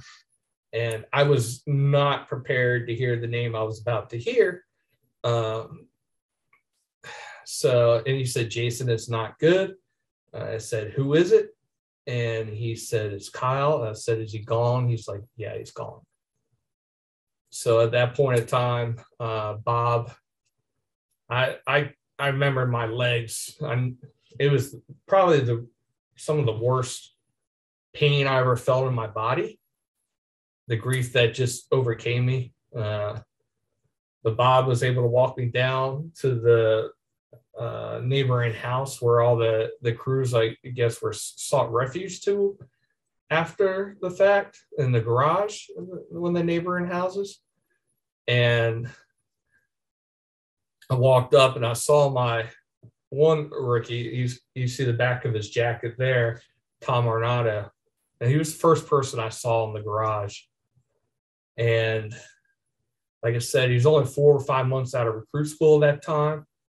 Never been on a fire. But how people that have been in the battle, they have that look like they've been there. They have that look in the eye. Tom was very green before that day. He had the look of a very fresh new guy. When I looked into his eyes were the first thing I saw in that garage. And it looked like he just went through 30 years of war. And I knew then that that was going to be a day that was going to change all our lives forever. I was very grateful to the person who did call me and tell me what was going on, because Kyle, very quickly became one of my best friends. I was his mentor, his field training officer, his Tech 2, but he was my brother. He was my friend. And for me to get that phone call is the best, worst phone call of my life, because being a part of the honor and tradition of bringing him home was probably, it's one of the most special things I'll ever carry with me. I don't want anybody to ever have to feel it, but I was very honored to be there, to be a part of it with these guys. Very, very difficult time for a kid with such short time in the fire service. He found a way to become a part of the family. just so the recovery after Yeah. the fire, how did you guys obviously took some time off, focused on recovery and moving on? What was one of the first things the fire department did to address was there services that they provide, psychological counseling, things like that for members? They did, but it took a little while to get some of that. I mean, we have a phenomenal resource with Vicki Taylor here in the county, who does a lot with the National Fallen Firefighters, was the head of our CSB for a while, and now is in charge of the department's behavioral health section within fire and rescue now. But so we had a phenomenal resource right here in our own backyard. But it took a little while for that to really manifest itself out. The day of the fire, we like I said, we originally got put down into the garage. One of the neighbors opened up the garage, gave us some waters and all that. And somewhere in the middle of this, a cell phone came out, and a lot of us started making phone calls to our loved ones and all that. And I don't know if you remember this or not, but this is the same day as the Virginia Tech shooting. So there was a lot of media that got pushed down from this to go to the Virginia Tech stuff. So we made some phone calls to our wives and all that kind of stuff. And I told my wife, I've been married a month at this point. I got married March 3rd of 2007. So I called my wife and told her, I said, I think I'm okay, but I'm gonna have to go to the hospital, and really didn't know much more after that, So she ended up coming up to the hospital, meeting me at the hospital. And then eventually ended up in the burn unit for a little bit, as an outpatient kind of thing. But so they took us from there. They got us onto a bus, and the bus took us to Station 2, actually, where we started the process of, we couldn't leave unless we wrote some kind of witness statement, which, in hindsight was horrible to write. I don't even know to this day what I wrote. But, it obviously has to get done from the investigation side of things. And at that point, we were told you could go home. So I think we were just kind of left. I went to the hospital, and those guys, they all kind of did their thing. We were told from the department, you can do whatever it is. If you want to take a week off, 2 weeks off, a month off, there was no end or no, they didn't give us a target date you had to be back by. They said, do what you got to do, so to speak. And so like I said, the next shift, everybody came back. Tommy Klimzak slid over from the engine officer spot to my spot, because I was out on light duty now for the burns. So he was now taking, now driving or being the officer of Tower 12 while I was out. I came in between doctor's appointments and that kind of stuff, because I just had to be at the firehouse. I couldn't, sitting home by myself was not a good thing, because I immediately went to just dark places. It was not a place to be, and so it didn't take long. I mean, I think the first 2 days after Kyle's death, Woodbridge, Station 12, Station 2, they didn't run a call, which is, as is completely unheard of, in a station that normally runs 15 calls a day. So it was kind of eerily all throughout the county in regards to that kind of stuff. But then I know you have one of the pictures of Tower 12. The volunteers, you guys did a phenomenal job of cleaning that rig up and making it a memorial within the firehouse. And the department felt the need of having everybody get a chance to come through and see us and talk to us. So they rotated all the units through the firehouse, which in hindsight was not a real good thing. That was hard. Because as you expect, every time a new engine or new unit showed up, the first questions they were having was, well, what happened? And wanted us to tell the whole story again. So it hurt us, from a constantly ripping the Band-Aid off perspective for there, but it made the first units that were there even tighter bond. I equated it to us circling the wagons when the Indians were attacking.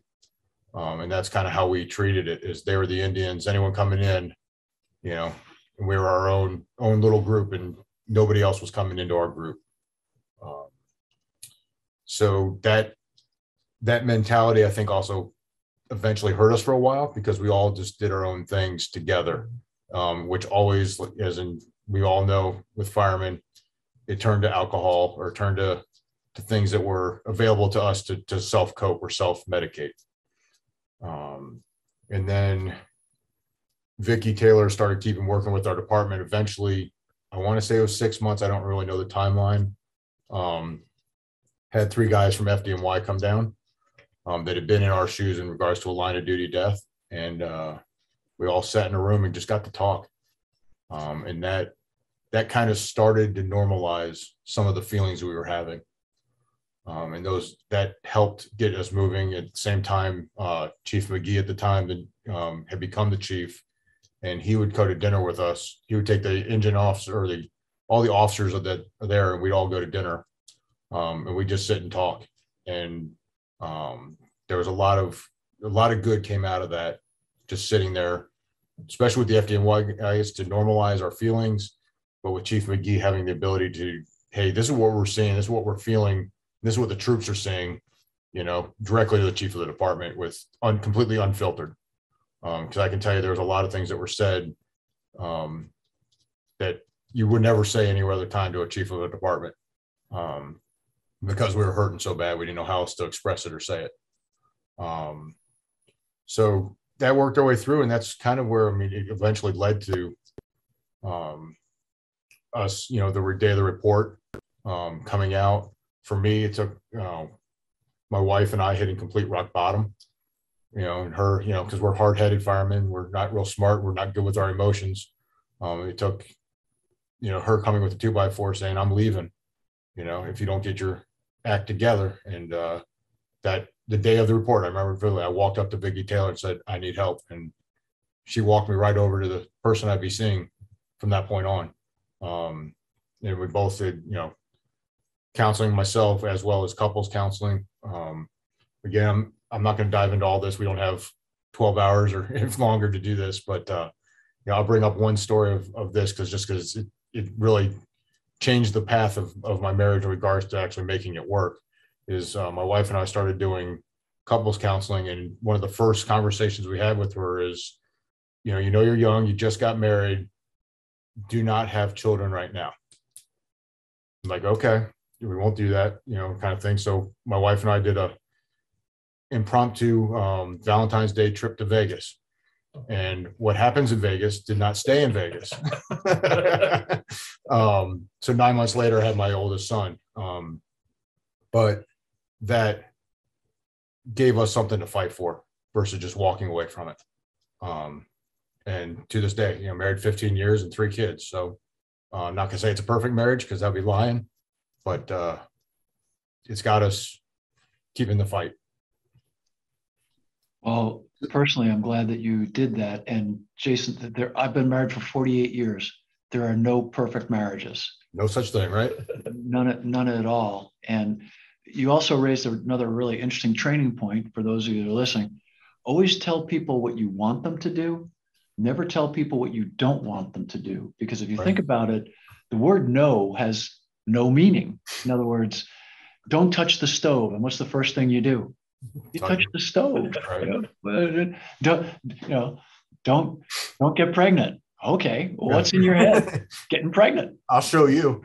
Yeah, right. I'll show you. Right, but I just mean we think in pictures, and there's no picture for 0, negative, no. You know what I mean? So there's just the picture. So, and I'm not saying that's what happened. I think your wife was probably, well, I can say this clearly because people can see you. Your wife is probably much better looking than you are. 100%. I married up. There's no doubt. Right. Every firefighter I know is fighting out of their weight class, right? Which is remarkable. I think the guys and gals that we marry see in us things that we don't see in ourselves. Certainly, they don't marry us for our physical attributes. But I think that what you said there is so important because, you cannot. There's no way to not bring home something like this. In other words, you can't leave this at work. I mean, this is your friend. This is this is a kid. You loved Kyle. He was a man that you felt very strongly about. There's no way to leave either of you. You can't. This is something that you've got to talk through with your whole family, and when it happens, and that's okay. You know, I had the pleasure of speaking with Dan DeGrice today, who's probably the guy I always reference first when it comes to these kinds of issues. But these are the events. Early on in my career, they started what was called critical incident stress debriefing with Dr. Mitchell's stuff, and there was some pros and cons, and not every call requires that everybody sits down and, you know, has a real checkup. These do. You know, you're on scene and you lose a fellow firefighter. Please don't try to play Iron Man. Not in this. You know, you're not Captain America. Not you know. Get help. Talk to somebody. You're right, but it's also, there's a fine, delicate balance to it all too, because immediately afterwards, you're not ready to talk. Oh. You know, you're not in a position to talk. You're still trying to just figure out which way is up and down. So there comes a certain time, and obviously for each person it's different. You know, you're never going to know exactly when the right time to talk about it is. And, you know, unfortunately, we as a service usually need to hit rock bottom before we get ourselves back up. Which, just like you talked about, you know, the CISM, the, you know, peer support stuff, and all the mental health stuff is extremely vital for these events. It's just there. And one of the things our department did, which in hindsight, you know, is phenomenal, is they took one of our retired battalion chiefs, guy by the name of Chief Davis, and he would just show up where Tommy and I were working. He'd just show up and sit down, firehouse, have a conversation, and then he'd be gone. 15, 20 minutes, you know, kind of thing. But it was, you know, for us, we didn't really realize what it was, but the reality of it was there's somebody looking out for us, you know, kind of thing.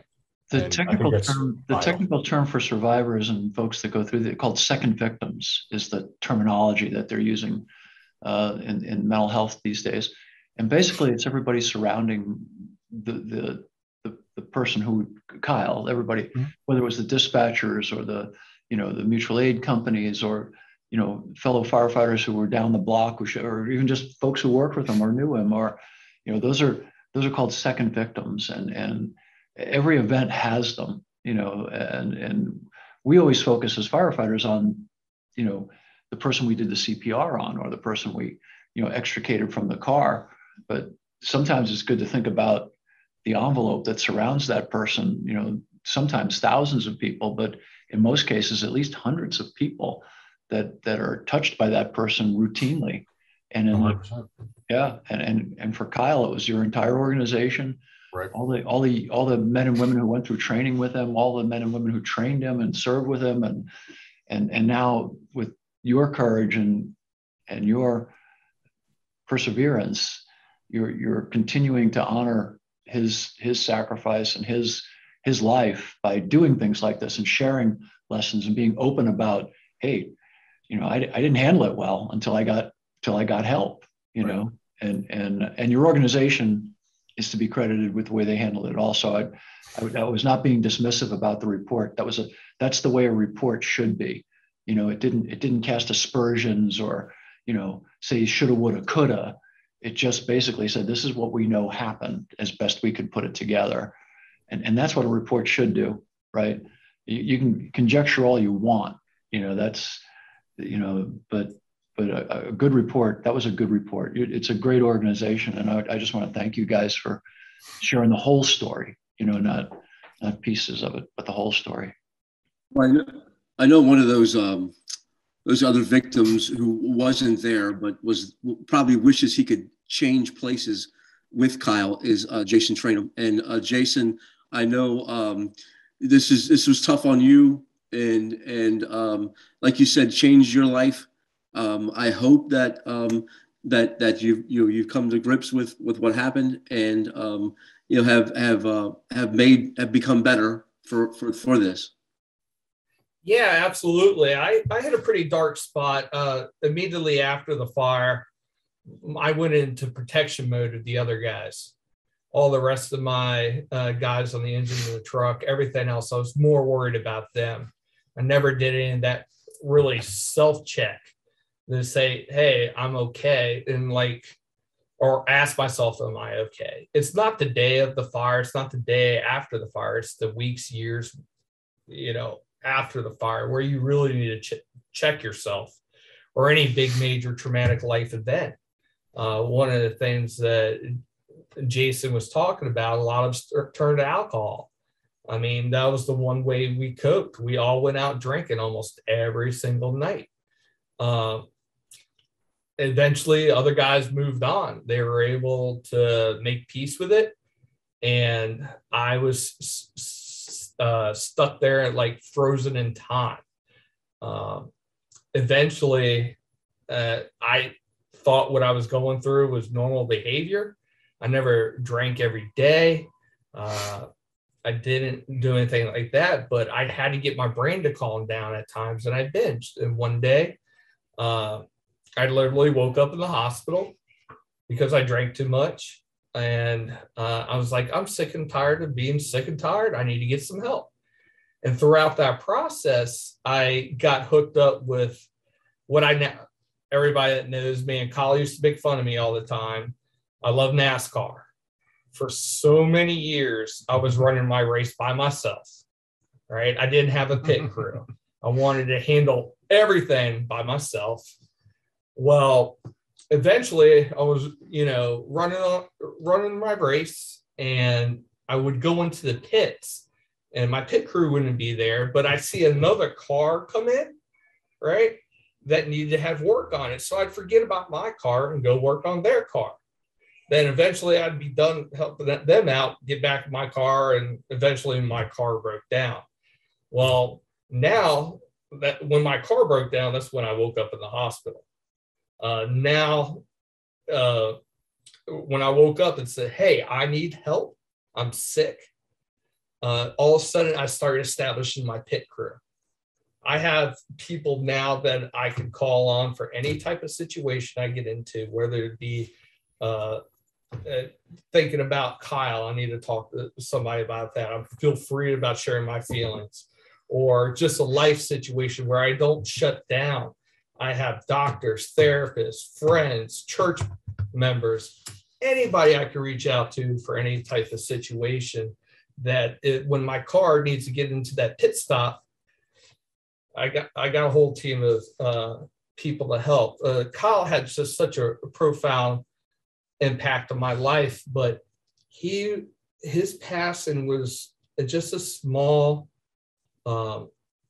part of my whole mental health journey. I started in 1994 when I was 16 years old. My brain was still developing.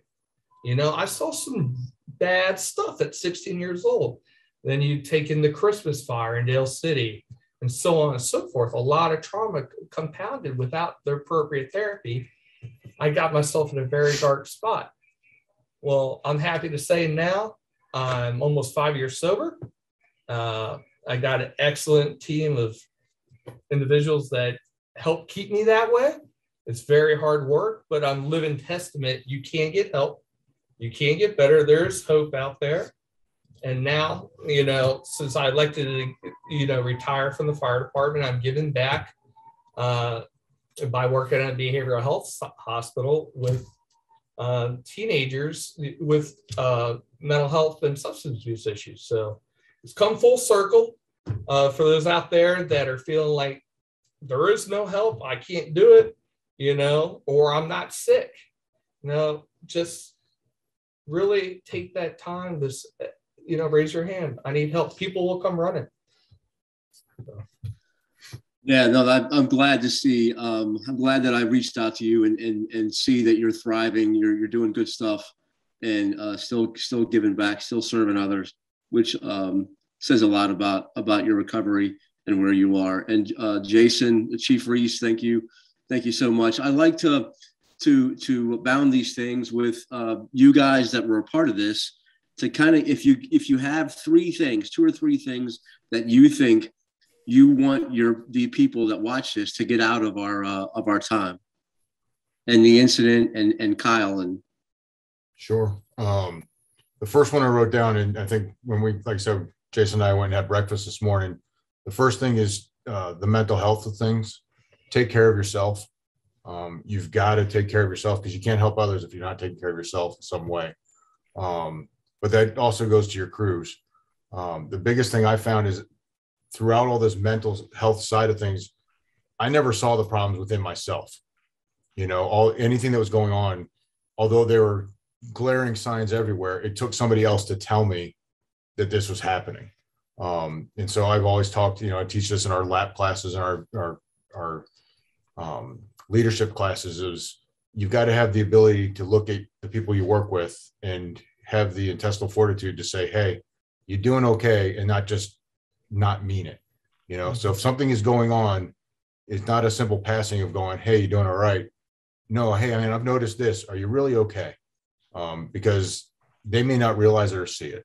And we all go through our struggles. We all have them. If you've been on this job more than 6 weeks, you've seen something that's, that may trigger something. So for me, the biggest thing is, do the things that help take care of yourself.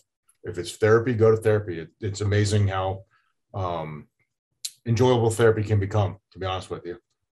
It's kind of a weird thing to be able to go into some stranger and just unload information that you've been bottled up. So that one. Second one I have is train like your life depends on it, because it does. I've been following your stuff, Tony, for a long time with the Mayday Mondays, and try to enact it here in regards to it, because it is just that important. And Kyle's a testament to his training, what we had done there. Not only just what we did at Station 12 and those crews, but what he had prior to it. And then on the fire grounds for me, this kind of goes there is slow down. I'm not a huge fan of people running on the fire ground in regards to that. I'm all about slow down and work with the purpose. You don't need to run everywhere, because when you start running, you start missing things. I'd rather you walk with a brisk walk and work with the purpose, because you're going to get the job done a whole lot faster and more efficiently that way. And the last thing is continue to mentor others. No matter what rank you're at, no matter where you're at in an organization, always reach out the hand to help mentor somebody else. That's awesome. And, that's one of the things that seems to be a recurring theme with some of our Mayday Monday guests is take the time to make the time, right? That tactical pause was last month we talked about with Chief Schaefer. But we do, it pays dividends, right? If you can get the more information you can bring in, it's gonna work in your favor, and you'll be able to find out the problem quicker and be able to react to it. So that's good stuff. Jason, Trainum? Probably the main things I would like to pass on to everybody is, be a student of the job like Kyle. He's very passionate, learning every aspect of why things work the way they did. Ask questions, get your hands on tools so you know how to operate them, why they operate the way they do. So if you get yourself in a jam, you can use them in different ways that will help mitigate your situation and stuff like that. Just be a student of the job, read everything, stay off Facebook, stay off all that other stuff, except if you're looking at fire engineering and stuff like that. Also, it's okay not to be okay. If you want to get help, it can be frustrating at times. You got to need the right tool for the right job. You need the right therapist for the right job. Sometimes they're not going to click with people. It took me 7 different ones to finally click with my trauma psychologist. All right. Don't give up. There is hope, there is help, and there's love out there for everybody. Don't give up. Just raise your hand. Your pit crew will come running. Last but not least, I don't care if you got 1 day on the job, 10 years on the job, 30 years on the job, listen to the new guy. Somebody you're supposed to mentor, they very well can mentor you. They have ideas as well. Keep your ears open. Listen to them. They're trying to tell you something. That's good stuff. And I think that that's going to be the new motto for Mayday Monday is there's love everywhere. Mhm. Thank you guys for coming on. I really appreciate it. Thank you. Thank you. I do want to hit on this month's skill drill is to practice calling the Mayday. I remember this fire that happened with Kyle 12 hours before Kyle was calling the Mayday. I was training. We were training at the academy there on Mayday, on firefighter down stuff. So those members, right? There's a practice to this. There's a reason we do it, and you want to try and get out as much information as possible. We focus on the lunar mnemonic, but remember that the important stuff: who, what, where. So whatever you do, have a plan and practice that plan. Put yourself in some stressful situations too. Get your guys out there in their gear with their radios. Get them hyped up. Maybe get their heart rate up, so that we do focus on, right. Get some of those fine motor skills. If the heart rate's up, we lose some of those things, but we still want to be able to call a Mayday, because when this is happening, your heart rate's going to be through the roof. And where are you in your ability to do this? Maybe get some other stress. Make some loud noises. Get some saws going in the background, so that these guys have to focus on what they're doing.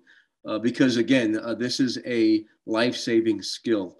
When you're looking at this month's Mayday, there's a couple of links in there. One is to the NIOSH report, and one is to the Prince William County internal report.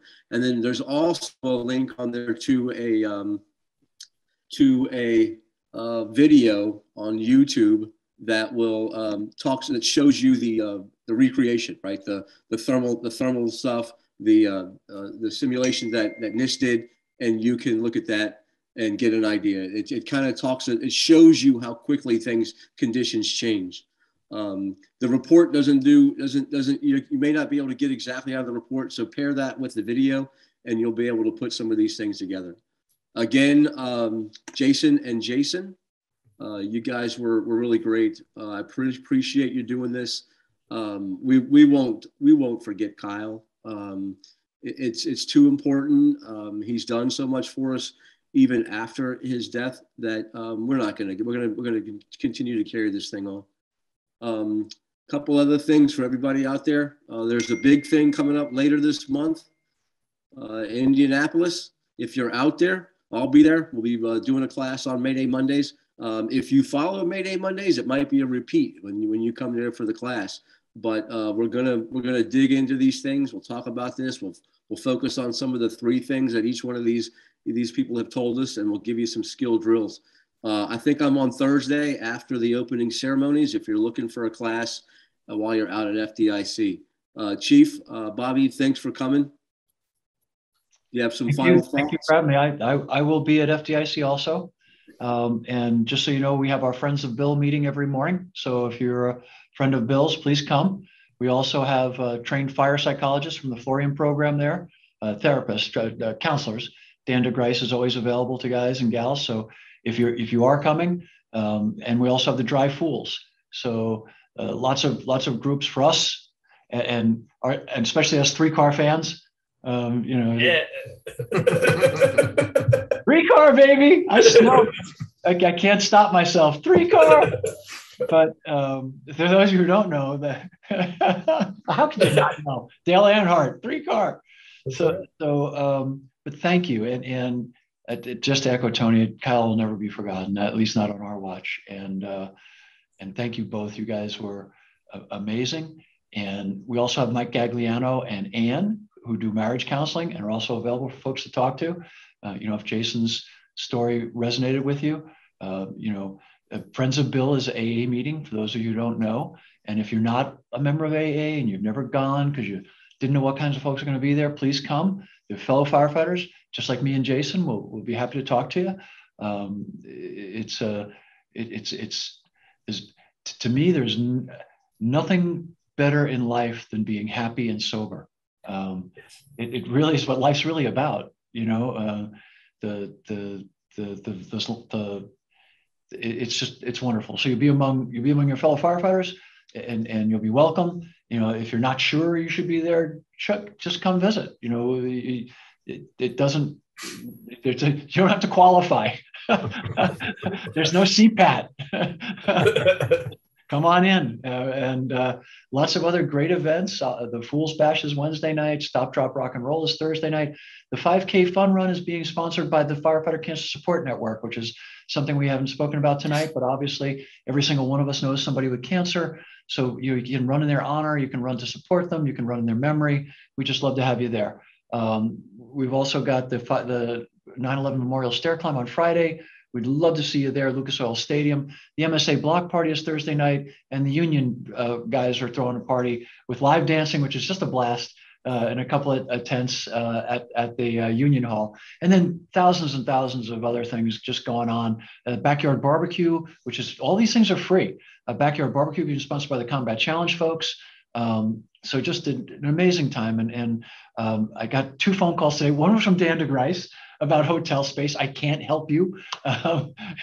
It's just that sold out already. It's that crowded. There are some space left in some of the hands-on training classes. Several are sold out. I apologize. But this close to FDIC, you know, things like Red Under Fire and some of the other classes, Nozzle Forward, and a few are full up, Making the Grab, Grand Schwabbies. So some of them are completely full, and we can't add people. Instructor, as you well know, Jason, with training, instructor and Tony, instructor-student ratio is paramount to safety. So please come. It's going to be a wonderful time. It's the first post-COVID show, so we'll be hugging and kissing and handshaking and doing all the stuff we were told not to do for the last 2 years. So we're allowed to do that again, and we're going to with reckless abandon. And thank you to Prince George County for allowing you to speak so openly. Prince William, I'm sorry. And you, all the princes out there. But thank you thank you to your job, and thank you for your courage and your honesty. And it really speaks volumes about your character and the character of the men and women that you work with, that you are as forthright as you are, and as I think impactful as you are. And if people want to get a hold of either one of you, they can do it through Tony. Tony will be happy to share their contact information. And obviously now with Jason involved in counseling, there's a firefighter to talk to, you know, give him a call. Don't ask him to build a house, but you can ask him for that. And no power tools. No, thank you guys. Yeah, we don't want any of your power tools. Thanks again, guys. And right, one other thing about FDIC, come check out the ISFSI booth. I'll be there throughout the week. You can see we'll have some pop-up events if you want to come hang out with some of the instructors. So thank you. Thanks, Bobby. Bye-bye all. Thank you, guys. Thank you. God bless. God bless.